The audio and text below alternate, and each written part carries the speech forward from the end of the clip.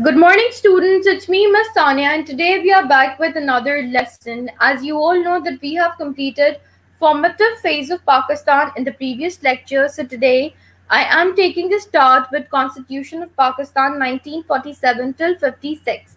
But yes, the first constitution of Pakistan was made in 1956. So we are going to discuss about that constitution. But before moving forward, hurry up, grab your notebook along with pencil and pen and start noting the important pointers. And yes, you're already familiar with the other guidelines because there were multiple questions as well as MCQs which were included in the past papers from this SLO. So let's move forward to Constitution. In today's lecture, we are going to discuss in detail about that why there was a delay in constitution making of Pakistan. But before moving forward, let me just go through this SLO and let me just explain you that what exactly the question has been asked into this SLO. According to SLO 8.1.2, discuss the reasons for delay in the constitution making in Pakistan 1947 till 1956. According to this SLO, it has been asked that you have to tell the reasons behind that why the constitution it was delayed in the making of Pakistan. So, starting with the definition of constitution, a constitution in a is a nation's basic law. It creates political institutions, assigns or divides powers in the government, and often provides certain guarantees to the citizens. When I take the term constitution basically means that it highlights about the basic laws of the nation, that which kind of laws you have to follow. And then it also creates a political institution. Political institution means the government, how the government will be run, what rules and regulations the government have to follow. It also assigns and it also divides the power between the government officials, and it often provides certain guarantees to the citizens, and those guarantees are in sense of freedom of speech, freedom of expression, freedom of rights, etc. Sets the broad rules of the game. It also sets the broad rule of the game, that how you have to run the country. And what are some non-government examples of constitution? The rules are not neutral. Well, not each and every rule is neutral. Not everything is practiced neutrally every time. But yes, some participants and policies options have advantages over others. It means that the higher bodies like presidents and prime minister, they are going to have more powers as compared to those who come under them. Now, what are the reasons for the delay in the constitution making in Pakistan? As I've mentioned before about it, the first constitution of Pakistan was made in the era of 1956. So, which was basically the era which we have discussed into the previous slide. And if you're not familiar with it, so kindly just review my lecture, which is onto my channel with the name of Formative Phase of Pakistan, in which I have explained you that after 1947 till 58, how many of the governor generals or how many of the higher bodies came, who was replaced by whom, each and every detail is given over there. So starting with the first point, Pakistan was given the status of dominant state under the Independence Act 1947. So you can see it over here that under the Independence Act 1947, Pakistan was given the superior state, the higher state, the superior position. Indian Act 1935 was adopted as an interim constitution, temporary constitution, with necessary adjustments and alteration till the time of Pakistan from its constitution. Now, when I talk about Indians of Independence Act, it was basically followed in the subcontinent when they were living and when they were not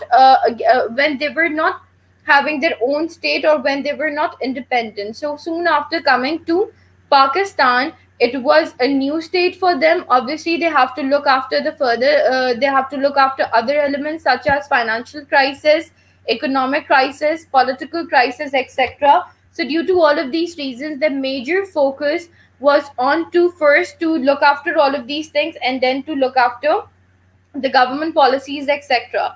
So till the time when there was no constitution which was made by them, because they were looking after all of these problems, till that time they were following Independence Act 1935. And then the first constitution was made in Which era? I have highlighted the first constitution was made in 1956. Before that, we were following this constitution.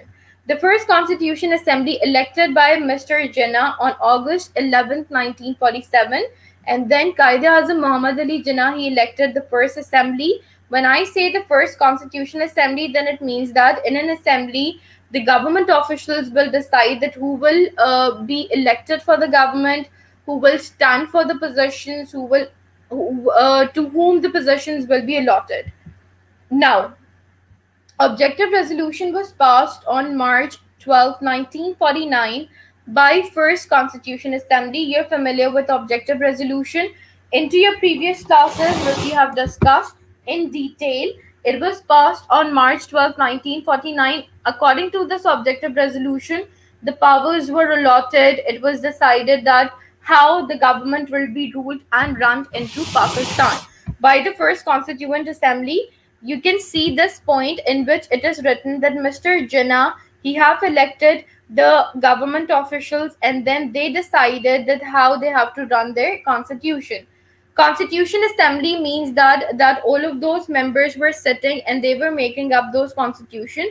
The first constitution for Pakistan, a draft was basically made and it was presented, in which it was written that how and which kind of policies you have to follow for Pakistan.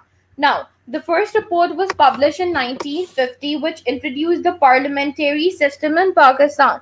The first report of the constitution, once again, I repeat that it is basically a rough draft which is not approved by the government, but a rough draft was presented that what points they are going to consider, or which kind of points they are getting introduced into this. So the first report was published in 1950, which introduced the parliamentary system in Pakistan. Parliamentarian system means that there will be different government officials of different provinces, and the decision will be into their hands, and it will be allotted to them that how they have to run their governments into the provinces. That is known as the parliamentarian system. Now, the second point, the first report was rejected by the government because it didn't consist the effective role of East Pakistan, because they were not having the effective role. It means that no contribution of the East Pakistan. Due to this reason, the first report, it got rejected. Then the second report was published in 1952 but rejected by the assembly due to the upper hand was given to East Pakistan. Then you can see that in the constitution, in the written draft, of 1952, it was speaking in favor of those people. It was speaking in favor of East Pakistan, but once again you can see over here that it is, despite of the fact, it is speaking only in the favor of East Pakistan, but not any other person who is living over there in Pakistan. This is the main reason that it got rejected.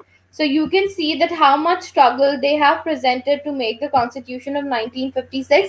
And then finally, after the struggle of 5 years, the constitution was made, and then it was approved by the government officials, and it was you can say that it was declared in 1956. And I have already told you the struggle before of the making of constitution, and these were the reasons that why it got delayed. Question number 1, define the term constitution.